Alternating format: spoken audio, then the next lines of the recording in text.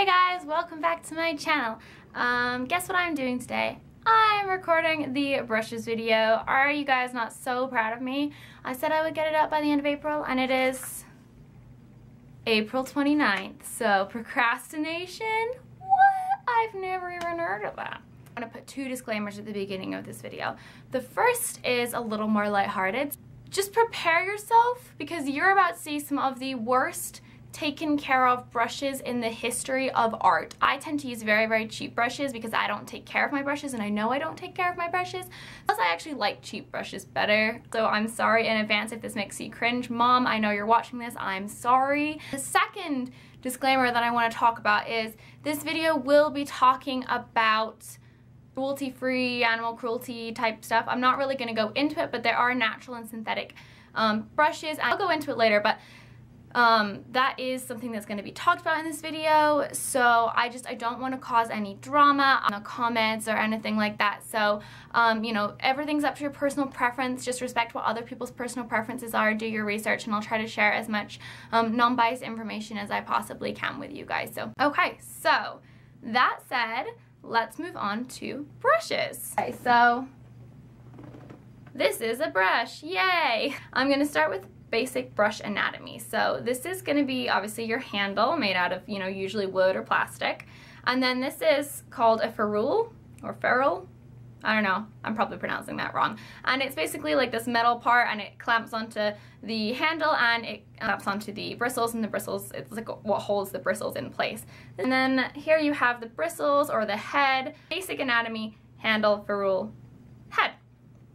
Okay, so I'm going to go through the general properties of that each brush has and kind of explain a little bit about them. I'm also going to tell you the types of brushes that I usually use and that I like. And I'm going to give you a little bit about brush care. So the first thing that I'm going to talk about is the various types of brushes. This is like brush shapes basically. The first brush type that I'm going to talk about is the one that I use almost exclusively, and it's called a round brush. That's basically what the brush I showed you before was. My other one has fallen on the floor. So this is a round brush. It's pretty simple, self-explanatory. It is round. They can have a pointed tip, like these two, or they can have a flat tip, like this one does. Or, well, it's not flat, but it's more rounded, if that makes sense. And it's gonna have a round ferrule. I think they are great for pretty much everything. They're good for detail. You can lay in washes. You can do all kinds of stuff. And they're pretty much all I ever use when I'm doing watercolor painting. The next type of brushes, there's actually three, and they're all really similar. So I'm gonna talk about them all at once. These are the flat brushes, essentially, and I'm grouping them all into one category. Now, flat itself is a category, and these are going to be flat brushes. So a flat brush is going to have, obviously the ferrule will be round, but then at the end it's going to flatten out. They're going to be thin, and they're going to be elongated in comparison to the width of it. It's quite long, so that's a flat brush. A flat brush is also going to have a flat edge to it. I very rarely use flat brushes when I am watercolor painting. They can be useful for creating hard edges and for laying in washes. That said, I do use almost exclusively flat brushes in my oil painting, so I am going to be showing some oil painting brushes in the next shape. And I'm also going to be showing a makeup brush because, like I said, most of my watercolor brushes are round brushes, so I kind of had to get a little creative. So going off of a flat, you have a bright, and a bright is essentially a flat but shorter, and I love brights. Brights are my second favorite brush after rounds. They are what I use in oil paints. They're like them more than flats. I feel like you get really good control, and they're great for just laying paint down, you know, like it. So this is where the badly taken care of brushes come into account. My oil paint brushes, this was one of the good ones. The other ones look like sticks. Those are brights, and then the last one that I have to talk about in this category is called a filbert. And I do not have any examples of this brush, I just have this. It's a makeup brush, and basically a filbert is what you're used to seeing as a general eyeshadow brush. It's a flat brush, it's got a flat ferrule, but the top is going to be rounded, it's going to be domed instead of flat. So that's a filbert brush. So those are kind of your two basic brushes. That you've got your round brushes and then your flat brushes, and those are the types of brushes that you're going to use for the majority of your painting or your picture. And then after that you get into specialty brushes.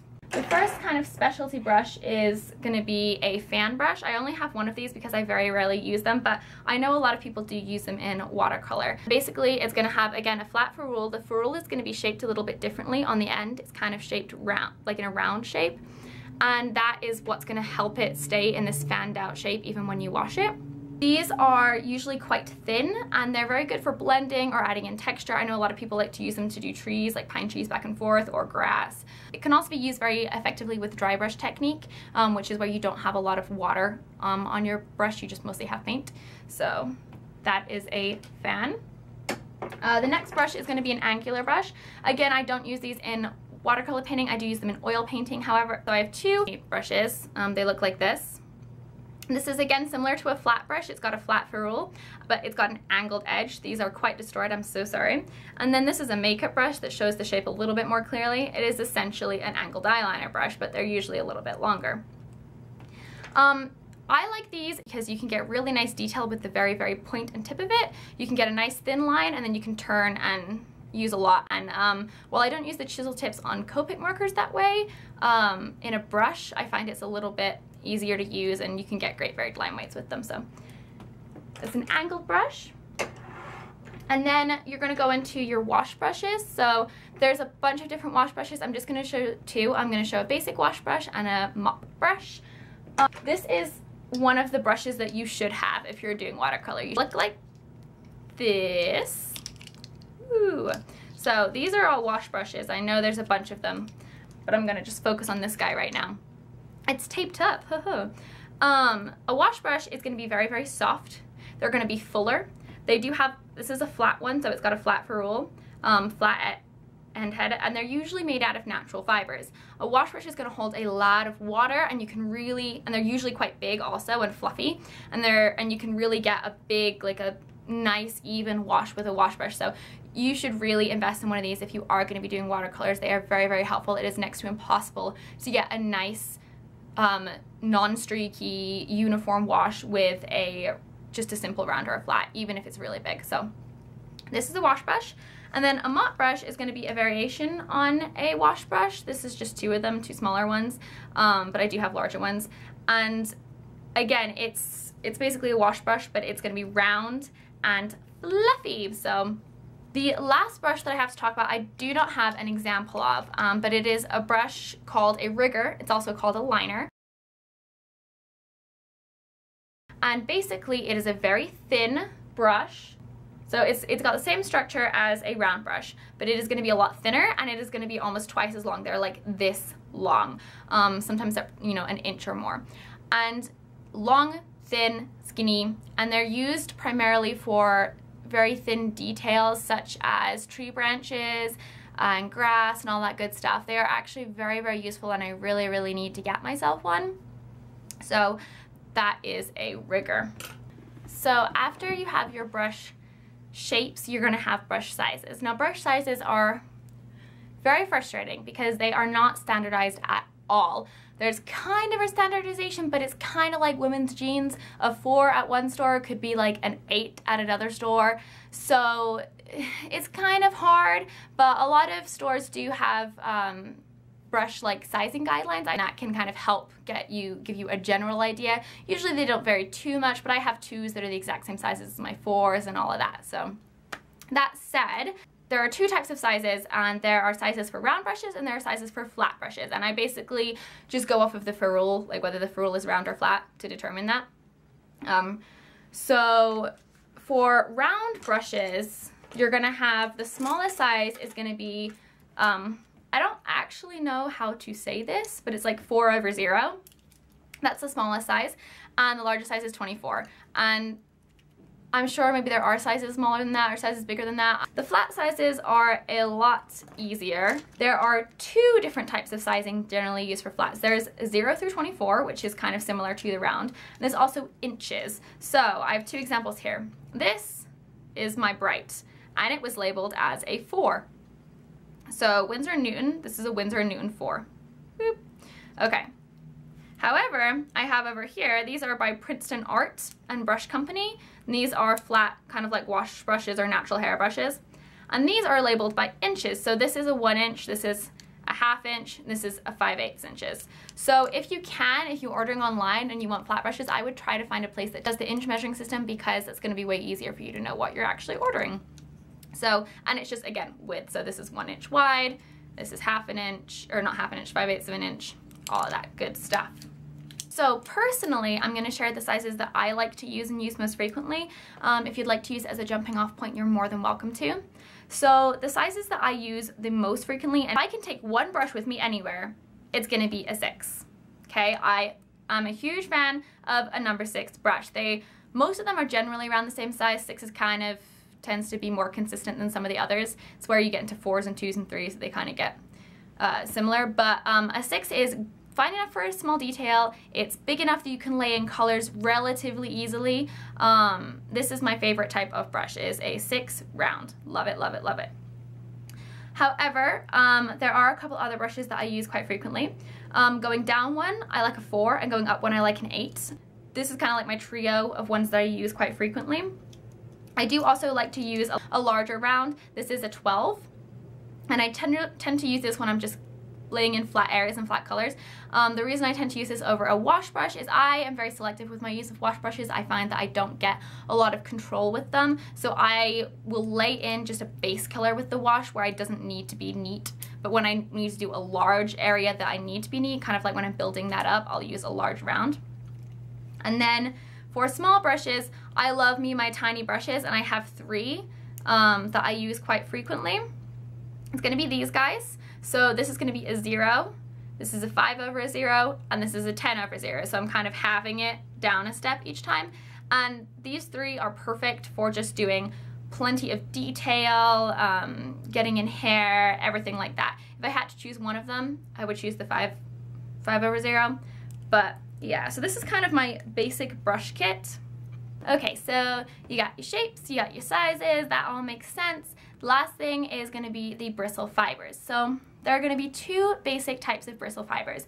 There are going to be natural fibers and synthetic fibers. So you can usually tell a synthetic fiber because it tends to be a lovely bright orange color. Sometimes they're white, sometimes they're kind of a brown. But you'll always be able to tell it over a natural brush because, as you can tell, in fact, if I even grab, okay, this is really a destroyed brush, but this is a synthetic, this is a natural, they're the exact same size, and you can tell, even though this is completely destroyed and has paint dried in it, that this brush just puffs out way more. You can tell it's a natural hair fiber. It's, you know, very, very easy. So there are benefits and disadvantages to both. So first of all, let me start with types. So most synthetic brushes are going to be either nylon, a synthetic blend, or you can actually get a synthetic Sable now, which I haven't tried, but I would like to. For natural brushes, there's a much larger selection. There's going to be camel brushes, which are not made from camel hair. Camel brushes are actually a blend of hair, so it can be like, include squirrel, goat, pony, ox, all of that. So that's like camel hair is actually a blend of hair. It's not from a camel. There is the ox hair, pony hair, squirrel hair just individually. And then there is the big one, which is Kolinsky Sable. Kolinsky Sable brushes are generally considered like the best of the best for watercolor brushes. So some of the pros of using a natural hair brush are natural hair has kind of like little scales on it. And those little scales, they're going to help trap water and paint, and it makes that paintbrush much more absorbent, and it makes it hold on to a lot more water, which makes them really, really great for watercolor painting.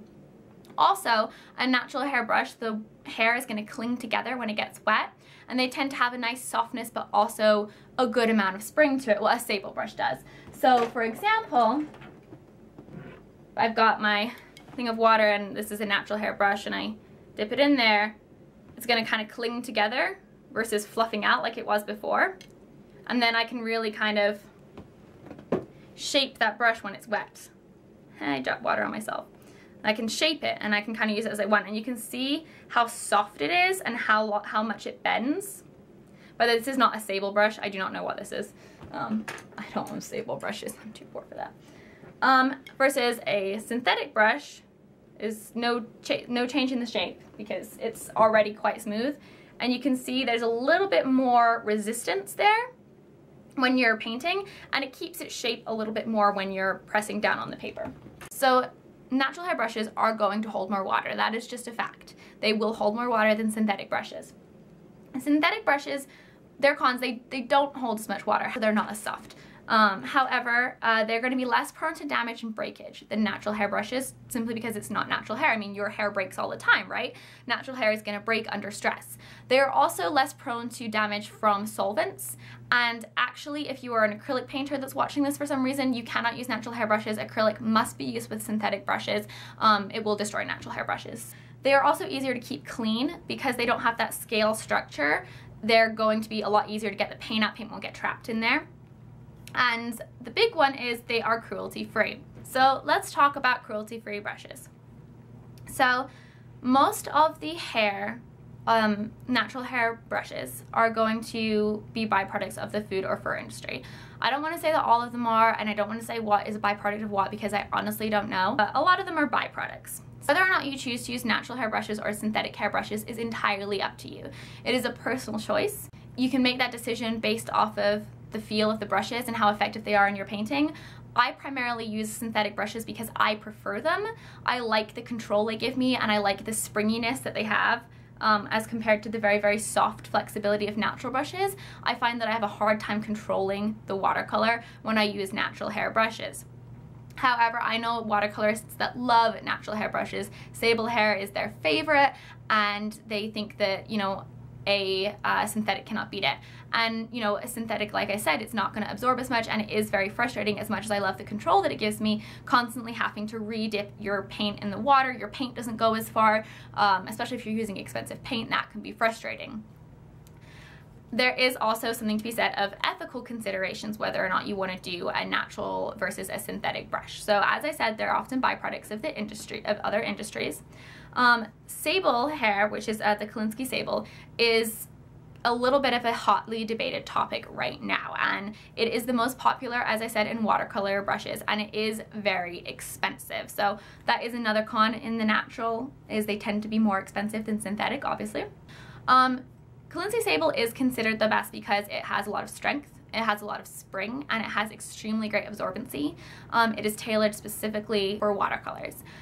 The Kolinsky Sable is actually the Siberian weasel, and there's a lot of debate over whether they're byproducts of the fur, whether hairbrushes are the byproducts of the fur industry, if they're just pulled from the tail of the male weasel, if this and that. There is a lot of kind of information floating out there, and I don't know all of it. But they are endangered in India, and they are not endangered anywhere else in the world. Generally, in most other countries, they're actually considered a pest, the way we would consider like a gopher or a prairie dog. However, the import on Kolinsky Sable in the United States is currently banned, and the reason for that is because they are endangered in the country of India. They need to be able to prove that the hair on that brush was not sourced from India, and there isn't a whole lot of paperwork saying whether it is or isn't. So until that paperwork can get sorted out and brush companies can start providing proof that that sable was not taken from India and was in fact taken from a country where the Kolinsky Sable isn't endangered, then the US has imports temporarily banned on them. They are not banned in any other countries. So if you are outside of the United States, this does not apply to you. So that is kind of everything to say about the Kolinsky Sable, and if that is significant to you, if you think, you know, I don't care, it's endangered in one country, I'm not gonna have a brush from an endangered animal, I'm not gonna have a brush from an animal at all, that's totally okay. It is your decision, it is your brush, it is completely personal thing, and try to do some research, see what hair is byproducts of what industries, or if there's any cruelty-free natural brushes. I know that you can actually probably buy cruelty-free natural hair brushes on Etsy. I bet you can buy like handmade natural bristle brushes. So if natural bristle brushes are something you really want but you're worried about that whole like animal thing, there are options, you know. Like I said, there's a synthetic Sable. I haven't tried it, but I've heard it is very, very good. There are options. Do your research and figure out what fits best for you. That is all I'm gonna say about that. Moving on. That's kind of everything you need to know about brushes themselves. The last thing I'm gonna talk about is brush care. Don't be me. This is ironic, by the way, that I'm talking about brush care. So, your ferrule that's glued on, you do not want to get water in there because what will happen is the bristles will get loose. It'll loosen the glue and then it'll start coming out, and then what will happen is it will fall off the handle and then you'll have to tape the handle down. It's all kinds of messy. So first of all, When you wash the brushes, you can wash with a couple different things. There are artist soaps out there. The one that I really like is this guy. It's called the Masters Brush Cleaner and Preserver for wet oil paint, dry oil paint, watercolor, acrylic, and stains. Also, this is bomb if you get paint on your clothes. It's so good. It comes in a tub like this. You can just get it wet and swirl your brush around in it. I prefer this over a liquid cleaner. I think you waste a lot less. I think liquid cleaners, you just waste so much. If you have a synthetic brush, you could probably clean it with dish soap. If you have a natural hairbrush, I've heard that people clean with dish soap and then with a mixture of dish soap and olive oil. I don't know. If you have expensive brushes, just buy artist brush cleaner. It's like $5. If you have cheapo brushes like me, just holla. I clean mine with hand soap half the time. Now, when you wash your brushes, you want to wash with the direction of the ferrule. So if you have a round ferrule, you can wash in a circle like this. If you have a flat ferrule, you want to go with the direction of that. So this is a flat ferrule. I would go like this, back and forth. That way you're not going to misshape the bristles and change the shape of the brush and have it do weird things. So don't do that. The last thing to know about brush care is you should dry your brushes flat or, if at all possible, facing down. They do sell brush guards. They're usually for makeup, but I don't see why they wouldn't work for these brushes. And then you can kind of stick them up. You can create some sort of hanging device, or you can be me and just dry them flat. Drying flat will allow a little bit of water to get into the ferrule, but it's significantly better than drying them like this, which you never, ever, ever, ever, ever want to do. I don't care how lazy you are. Don't dry your brushes like this. This water is going to creep down into the ferrule, and tomorrow you're going to go paint your brush, and you know what's going to happen? This is going to fly off in your water jar when you're rinsing your brush, and then you're going to have to stick your hand in there, and water's going to go everywhere. Basically, your life is going to be ruined. So, just saying. So that is kind of everything about brushes. As far as brush recommendations, like I said, I use cheap brushes. I personally find that I get the best results out of using good quality paper, good quality watercolors, but my brush quality doesn't make too much of a difference for me. It's entirely personal. As such, I don't have that many recommendations for you because, I mean, these are artist soft brushes from Michaels. It was $4.99 for a pack of like 40. Good deal, by the way. So what I have gotten some recommendations from my mom, who is a lot more into nicer brushes, and I'm going to be posting them down in the comment box below. These are recommendations that she personally likes, recommendations that she's seen online that a lot of people are liking. I haven't tried them, and I can't personally vouch for them, but you're welcome to look through them and see, you know, do some research and see if any of them appeal to you. If you want to be like me, and you like cheap brushes, there's a lot of great options out there. Michaels has their Artist Loft brushes for $4.99. They're bomb. They're synthetic, and I actually really like them. They hold their shape really well. They hold a decent amount of water. Also, these brushes, which are also Artist Loft, and these are acrylic brushes, I really like. I'm weird. I like synthetic brushes, and maybe you will too. So give it a try, pick up some cheap synthetic, pick up some cheap natural, figure out which one works best for you. It's the same as paper. Depending on the style that you use to paint is going to depend on the type, size, shape of brushes that you like. But hopefully this gives you a little bit more information so you can be more informed when you're going out to purchase brushes. Alright, well, thanks so much for watching. The next video that I have coming up in this series is going to be all about, it's going to be a little shorter, and it's just going to be extra materials that you can use when you're doing your watercolor. So tune in for that. Thank you so much for your patience with this video. I really appreciate it. And have a great rest of your day. Bye!